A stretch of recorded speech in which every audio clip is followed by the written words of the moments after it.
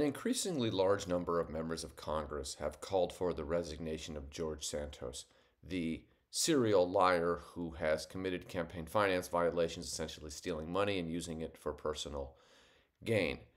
I, of course, support those calls and think Santos should resign.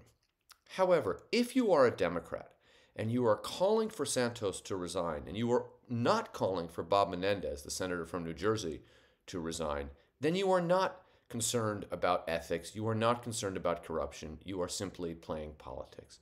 Because the truth is, while Santos is a petty criminal who somehow managed to get all the way to the House of Representatives, Menendez's corruption really affects national security and is much more grave. So, in my view, both Santos and Menendez should resign pretty much immediately.